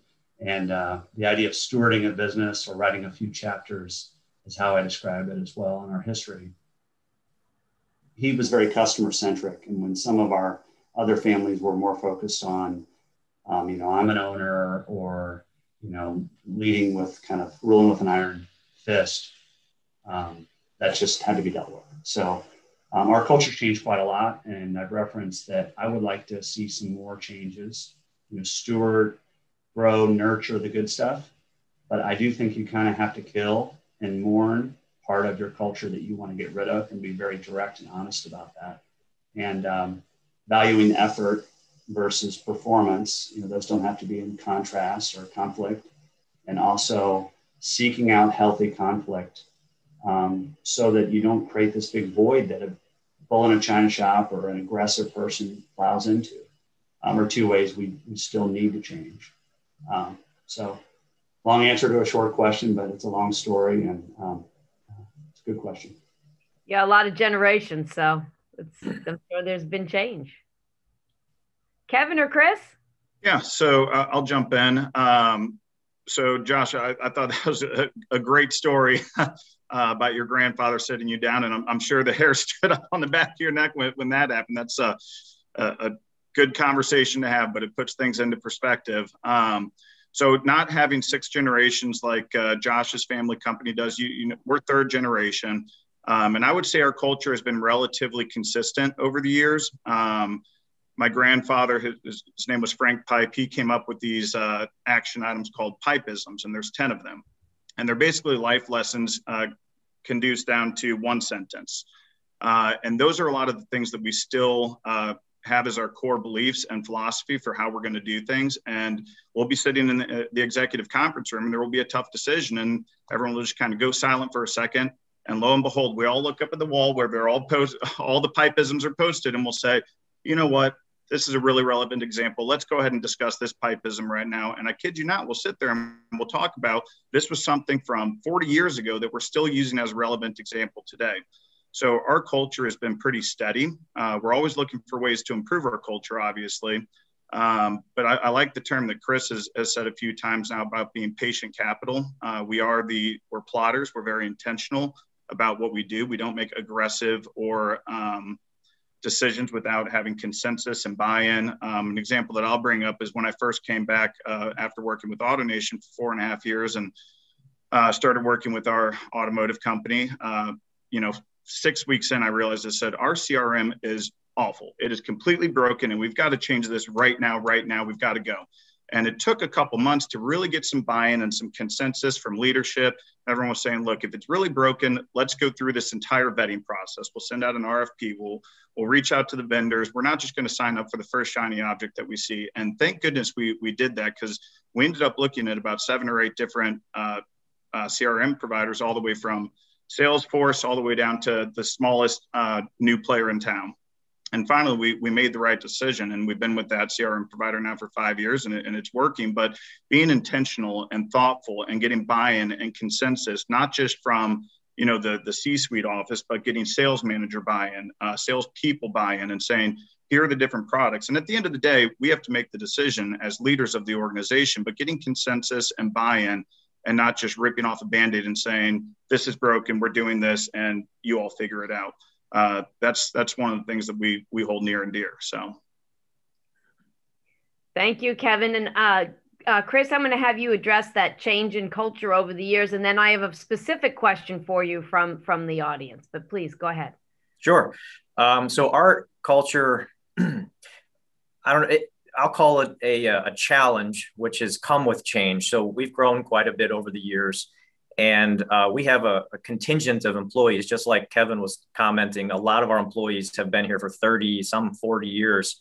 And it's kind of the old guard and the new guard, not to separate employees by class like that. But the old guard are folks that worked with my grandfather. He was old school. What he said went. You don't ask questions, ruled with the iron fist. As we've grown bigger, we now run 24/7. We have, people, I don't see certain employees throughout the day. I only see them at company events or all hands meetings. So our challenge is, as we've grown, how do you keep the culture consistent? How do you push the message to everyone equally as much as possible? And get the words here. So we have a saying here at the company, in order to get bigger, you have to get smaller, meaning when we were smaller, you wore a lot of hats, you did a lot of jobs. And as we get bigger, your scope narrows. And 30 years ago, you had a problem to resolve, you go to my grandfather, Lou. Today, we have a little more process, a little more formality. And so some of the struggles we run into are the old guard not necessarily wanting to go through the process. They wanted to be the old school, come right to the CEO. And we're not huge on process, but you have to respect the fact we're larger and things are a little different today. So our culture has changed in that we kind of, I think I learned in business school at Olin, I think I heard the term for the first time. There's a concept of a genius with 1,000 helpers, which is your, founder mentality, your entrepreneur, and everyone goes to that person for all the answers. That's how we started with Grandpa. And today, we're just much different, and transitioning the culture to what we are today versus what we were 30 years ago. We've done a good job. It's just, there's a very clear distinction between the folks that have been here a long time versus the newer employees. So I don't know if that's a good answer, but that's what came to mind. Well, it plays right in, Chris, to the question we got, which was, how do you balance patient capital with employee performance and letting go if necessary? So I know we kind of sprung that on you. If you're ready to jump in, please do. Otherwise, I can also try to call on Josh or Kevin. Sure. So one of, personally, for my own development and for the company in general, one of the challenges we have are knowing when someone has hit their ceiling, or knowing when you have to change course. It's really tough. You want to give, me personally anyway, you want to give someone the benefit of the doubt, give them a second, third chance. But what I've learned over the years and what we're getting better at is that recognizing, all right, you have to match the person with the position. And so you want to be patient. You want to invest in the individual for the long term, but you also have to balance that against reality. We lean heavily on our advisors. So we do use collaborative strategies as an outside advisor. We use another firm as well for different things. But using those outside resources as third-party data points to support a decision, to make the move, a tough decision, sooner rather than later. So it's just really, honestly, a balancing act, I think, to answer the question. You want to look at the long term always, but you also have to recognize and match the individual with the position. Josh or Kevin, anything to add to that, balancing patient capital, but also, needing to get employee performance? I know, Josh, you spoke a little bit about valuing results, not just efforts, but anything to add to that? Sure. Yeah, we're pretty good at getting rid of people that are mean or bad or all the negatives, but we're really not great at dealing with people trying hard that aren't successful. So I think that's true of a lot of family businesses. We want to be caring, and sometimes we project nice or caring into a situation where if someone's not pulling their weight, people around them are having to do more work. And most of the time when we replace a person, there's a certain group of people that wonder why we didn't just do it sooner. And the hardest people to deal with are really long tenured employees that the company's outgrown some of their skills. And at times we're able to fit them in at other places in the organization, and other times we can't do that. And it's probably the hardest part, I think, for me and for a lot of leaders. But every time we've replaced a person or I've been involved, I probably could have done it sooner. And I think that's probably true of a bunch of family businesses as well. So, that performance part, if it's not there, then you just keep saying, try harder and try harder and try harder. And then all of a sudden they're in a situation where they can't try any harder because they're fully dedicated. They're doing all that they can and they're still not successful. And, our competitors are huge companies and we want to value people, but the nice culture, it isn't nice to hide or to not talk about someone's failures or someone's areas for development. And it's actually much more kind to work with them on how they're failing and what to do to improve it and give them clear goals. And we're getting better at that, but we have a lot of very long-term employees, and our company's had to change quite a bit over the years, especially as we've broadened out from hinges into locks and access control products and all these things. So we're a work in process there, but it is a focus, and our HR department is better about it. We've called, one of our 4 corporate goals for the year for 2021 is culture.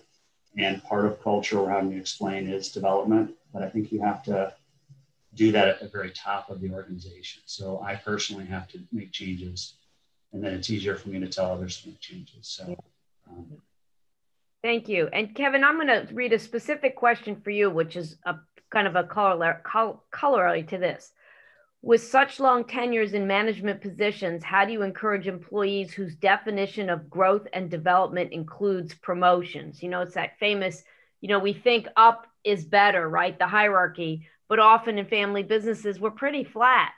Can you comment on that, Kevin? Sure, absolutely. So there are several different verticals for upward mobility in the auto space. Remember, a car dealership isn't just a car dealership. You really have 5 businesses operating within one organization. You have fixed operations, which is parts and service. You have new car sales. You have financing. You have used car sales. And then you've got accounting and support staff.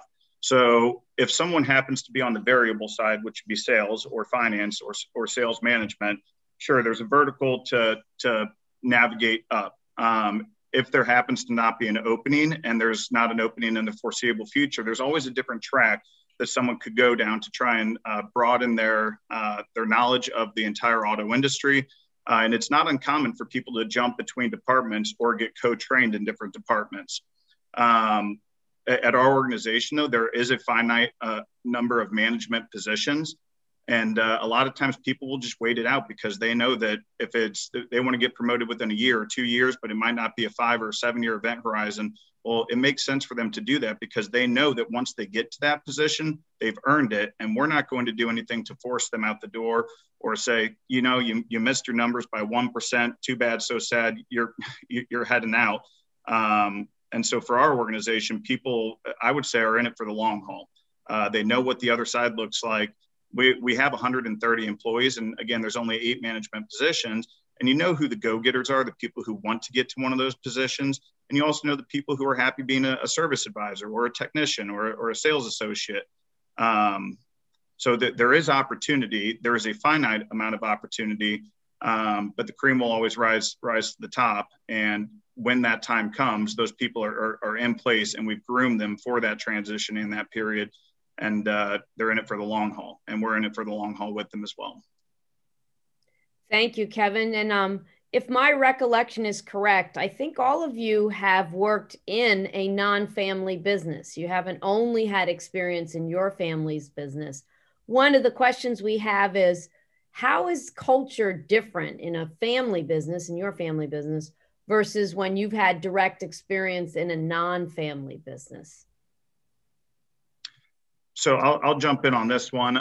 So right out of college, when I was 21, I literally packed up my car, moved down to South Florida and Delray Beach. I knew AutoNation was down there. I knew that they're the 800-pound gorilla in the room. And I said, that's where I want to go learn, because that's where I want to get trained. And I want to learn as much as I can and be a sponge for however long I'm going to be down here.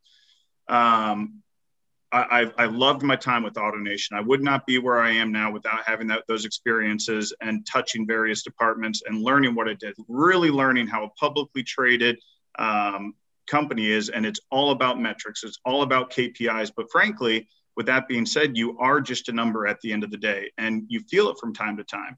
And you always feel like someone's trying to get one over on you, because at the end of the day, the company reports to the shareholders. They don't report to the president, CEO, or founder. So it was different. You always kind of had that itch in the back of your head, like, am I doing good enough, or am I doing well enough? And am I going to have a job in the next 6 months, or, are things moving in this direction? Whereas with our organization, I'm out here 6 days a week, and I have an open door policy. Anybody can walk into my office at any time and talk about an issue that they might be having. Luckily, we don't have a lot of inner turmoil and strife and issues that require that coming into play. But people know that I'm here. If someone needs to get a hold of me, they can walk into my office. They're not a number. If someone wants to go offsite and grab lunch, I mean, it's a unique opportunity, because it is a family business, and they are talking to the owner or the heir apparent, and however you want to quantify that. Versus when I was with AutoNation for 4.5 years, and I saw it was Mike Maroney back then, who was the chief operating officer. He visited one of the stores I was working at one time.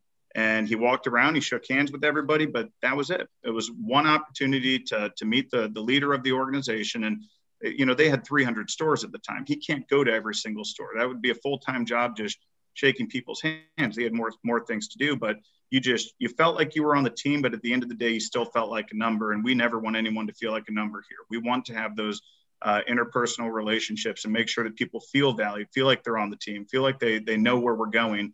And how we're all pulling in the same direction to get there. Yeah, and I think we saw that significant investment from Bacardi in the Primos and what they're doing with that. We're trying to cultivate that across a multi-nation, global operation. I'll go next here. Yeah. Sure. So yeah, I worked out of college. I worked for a publicly traded financial company, and I think the one word to sum up the difference is politics. And Kevin pretty much said it, but it was, you get ahead through political maneuvering. And it maybe you didn't realize, at least I didn't necessarily realize it at the time, but you realize it once you remove yourself and you kind of come to the family business and you see how different things are with how decisions are made, with what defines success.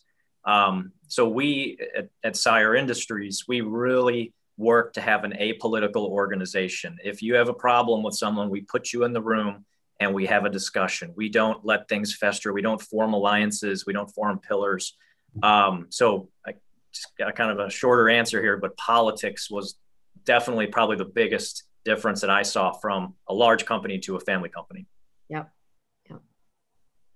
Josh, yeah, sure. My experience was earlier on. So I had all the new family members coming in have to work 3 years outside the company. So, kind of having to earn your stripes somewhere else was very beneficial. I also lived in Hong Kong for my first 2 years at the company, and kind of seeing the perspective of how huge the world is and getting outside of St. Louis and my own culture and even my own family was very beneficial. But one of the things I'd say it's a key difference is just the timeframes of things, right? So we're doing a bunch of capital investments and ROIs are super important. We need to do them well, but there's just projects that would not get approved, decisions, even new product development that wouldn't get approved if you were somewhere that had a different and shorter term focus.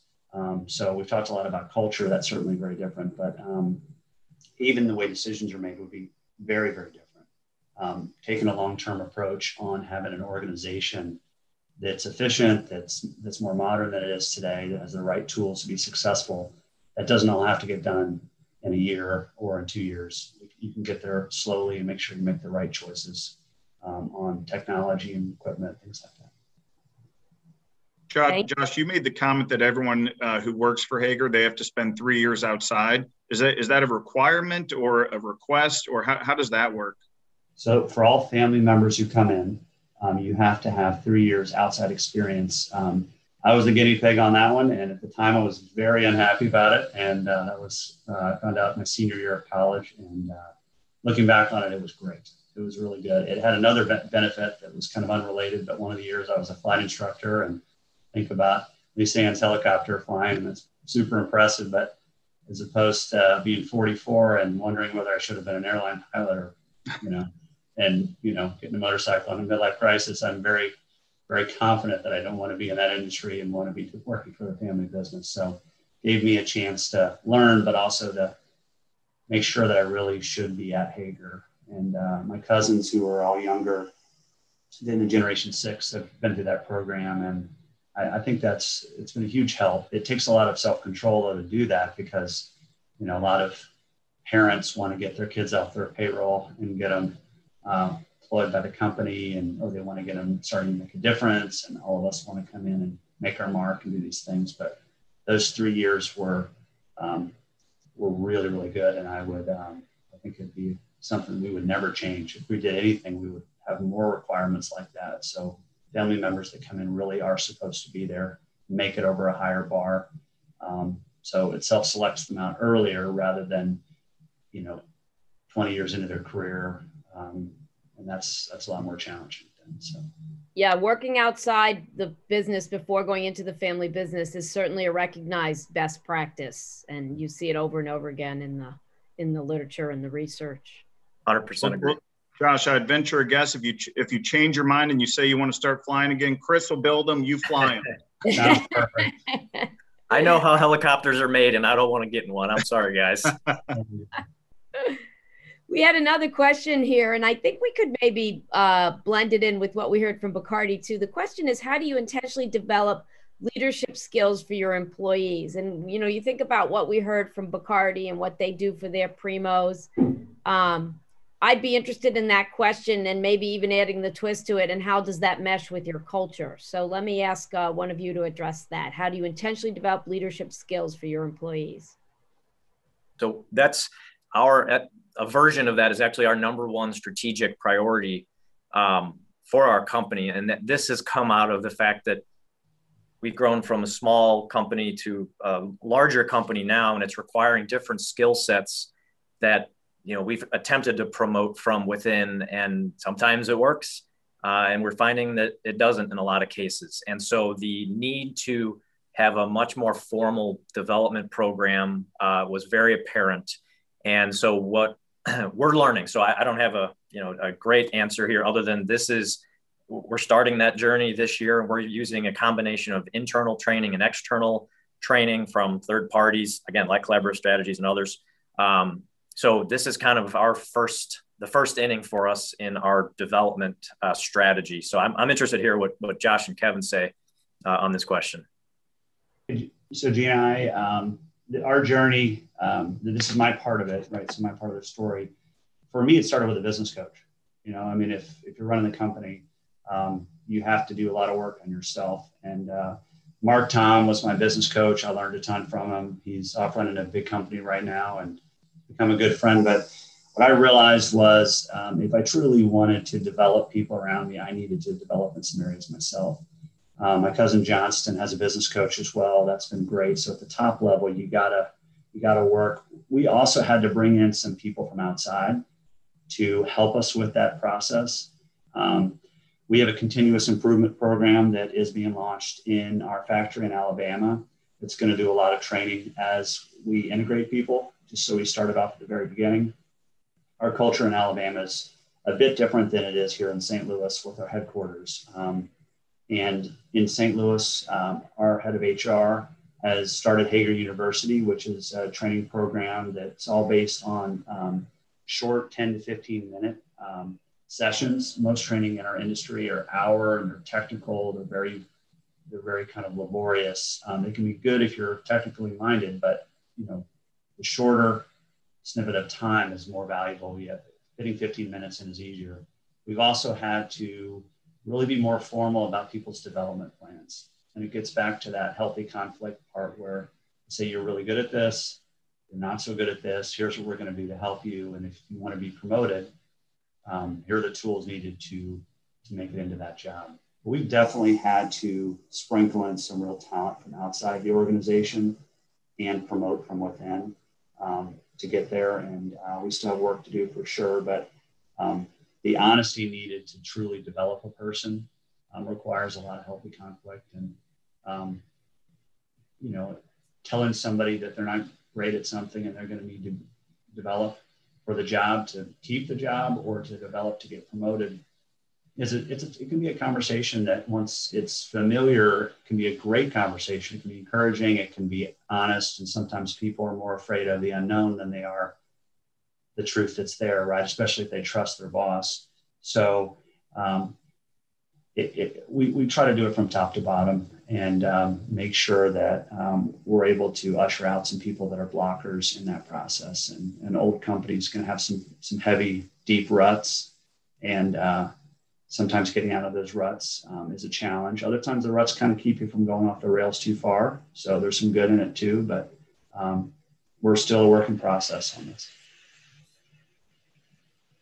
Kevin, anything to add to that? Yeah, so Josh, I think it's fascinating that you guys are doing this Hager U, and I love the fact what you said that it's 15, 20 minutes max, something like that. So we also did something almost identical to that. We used to have weekly trainings that would last on average 60 minutes, sometimes 90 minutes. We finally realized that 45 minutes in, sometimes 20 minutes, and you start getting that glazed over, glossed over look. you've lost attention, you've lost attention, and the retention of material is not there anymore. We no longer do any meeting longer than 60 minutes. If it's a training or a touch base, anything like that, we try to do 15, 20 minutes, discuss a topic, one topic, and move on with the day. We found that we can do more trainings, more touch base meetings. So instead of doing once a week and everyone walks into the room and they're grumbling saying, oh, here comes another 90-minute meeting. And what are we talking about today? People are energized. They're coming in saying, what's the one topic we're going to focus on today? And that's for all departments. That's for parts, service, sales, accounting. I mean, it doesn't matter what it is. Talking about one topic, hitting the high levels, bottom line up front. This is what we're going to discuss. This is why we're discussing this, and getting into the content, and then you're in, you're out. So that's a really interesting topic that you brought up. But I also think it's important to note the difference between training and coaching.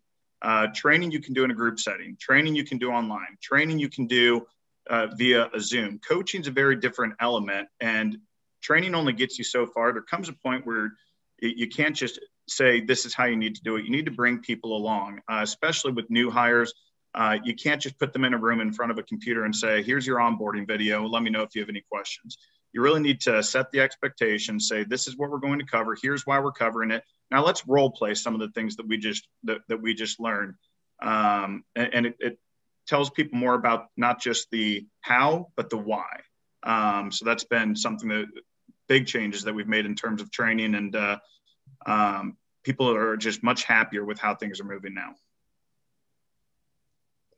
I'm going to kind of start to bring us home here with the last question or two. Let me focus in on that whole description Lisanne gave of La Familia and getting the call from the family that you're needed.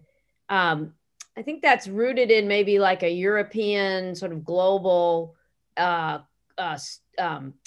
the family comes first.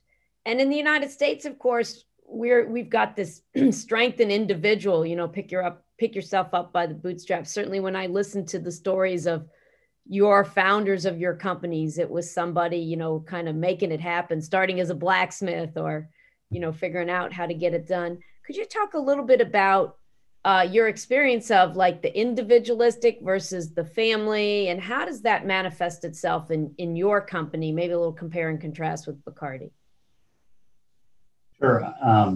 With my experience is a little bit more like some of the Bacardi stuff. So my first call I got was to move to Hong Kong, being newly married, right? So my wife and I got married and moved to Hong Kong for 2 years.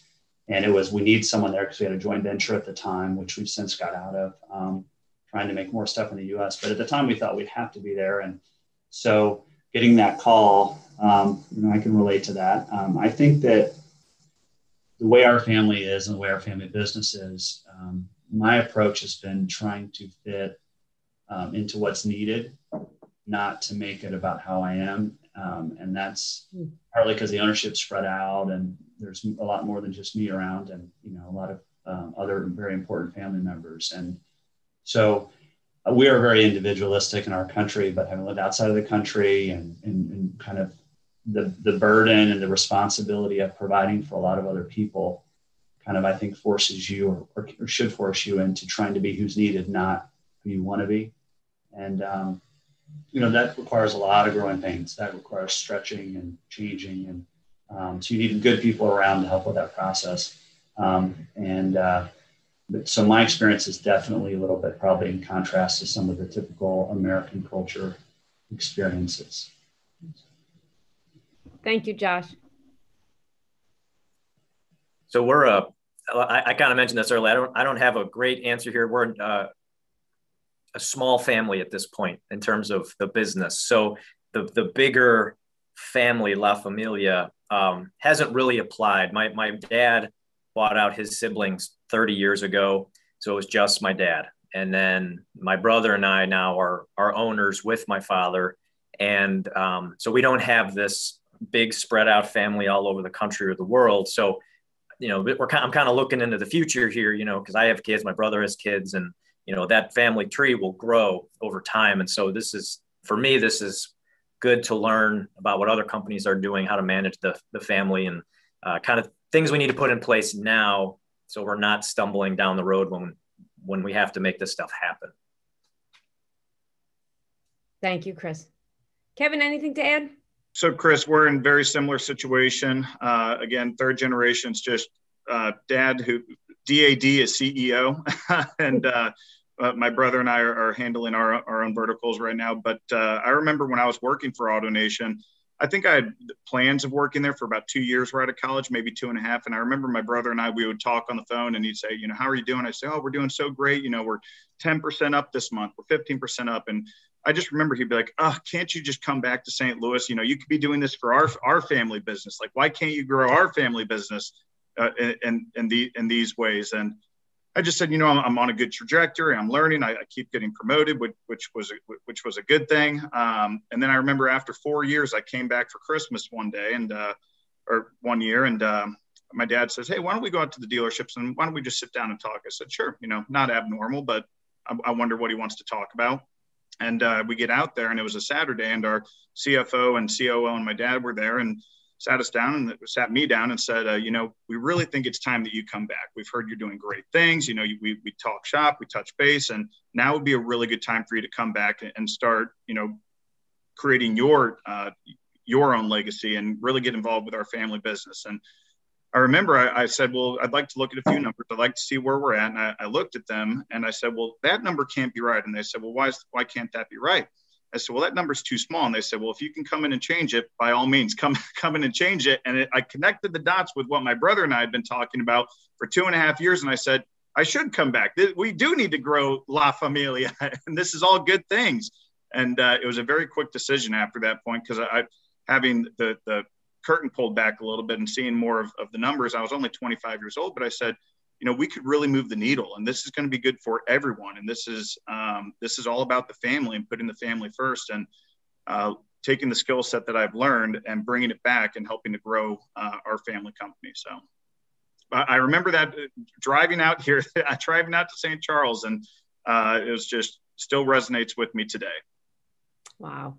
All right, last question for today, coming in from our studio audience. I was intrigued with the ongoing focus of Bacardi family to protect the family brand, as well as the company brand, even among non-shareholders. How do your families address this issue?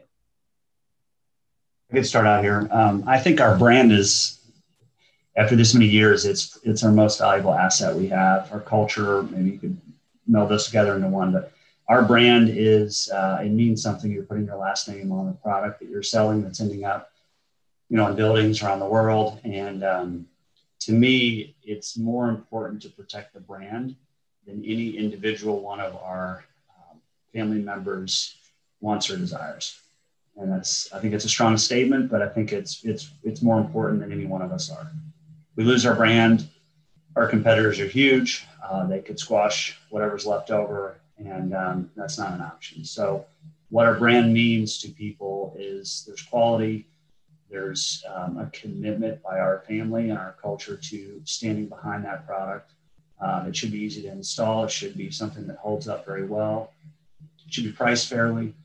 So to me, the brand is absolutely not touchable. It has to stay perceived very, very well, or everything else doesn't matter that much. So our brand, I agree with everything Josh just said. We're different in that we are not consumer facing. So we don't have a public profile, so to speak. We are business to business and probably have 18 to 20 customers total. But we have a brand as well. We have positioned ourselves as a premium supplier, much like Bacardi. My name is on the building.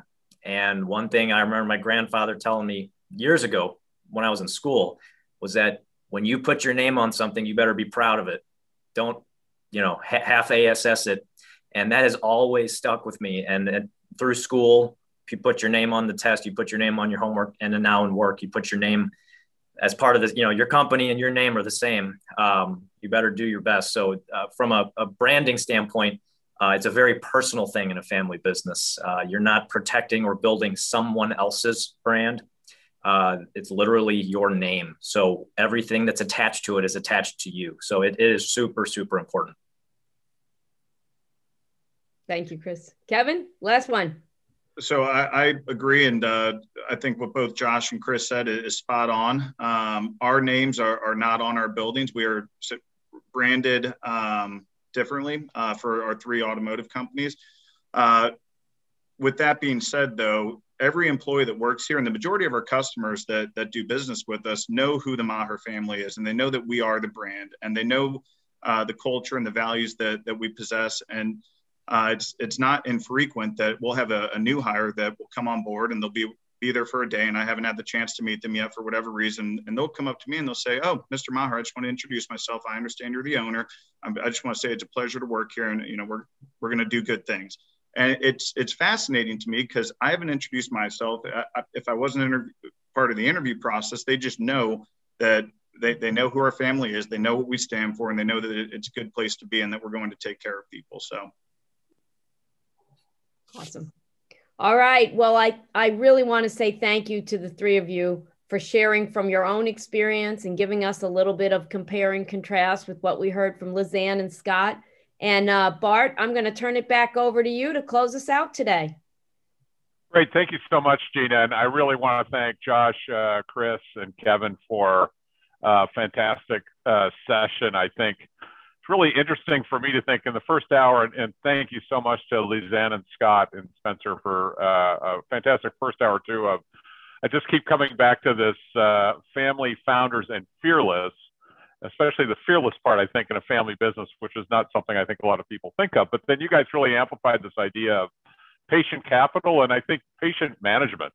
That was a couple things to me that very different from other corporations, non-family businesses, and often having patient capital and patient management allows you to be more fearless, I think, and do kind of more interesting things. And the last thing too, as well as people management that you guys talked a lot about, in particular, managing people as people, not numbers, was something I think that really came across to me. And I as I said, I really appreciate the insights that you guys had, and a great job, Gina, moderating that session.